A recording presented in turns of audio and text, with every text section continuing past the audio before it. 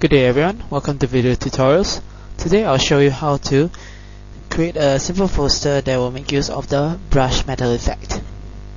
Okay, now click on the border layer again, then press the create new layer button, double click on the name for a new layer and type in metal bar. Okay, then press enter. Okay, we will now actually create the brush metal effect in the metal bar layer. Now click on the rectangular marquee tool again, click and drag out a rectangular selection. We will create the metal on the brush metal effect here inside the selection. Now click and select, make sure you select the gradient tool instead of the paint bucket tool. So click and drag and make sure you select gradient tool.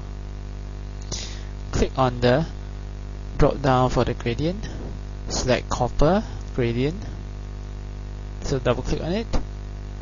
Now click and drag from the upper left corner to the lower right corner to create a gradient.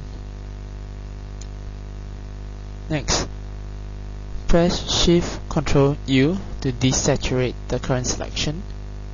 That is, you make it black and white or grayscale, that is.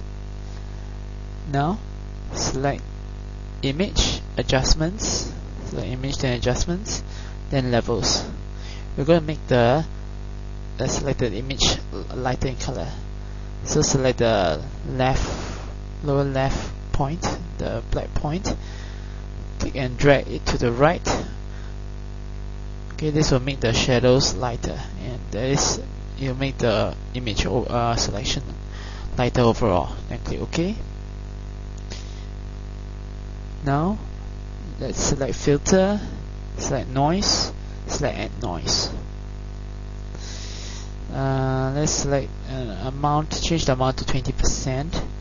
Make sure your distribution is constant, and make sure that monochromatic checkbox is checked. Then click OK.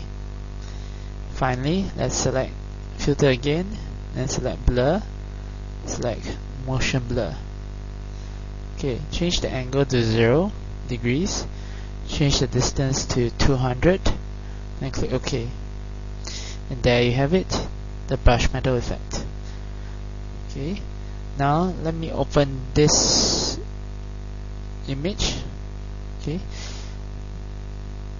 this image is basically what you can get if you, let's say, apply layer styles like bevel and drop shadow on the metal bar and then add some text.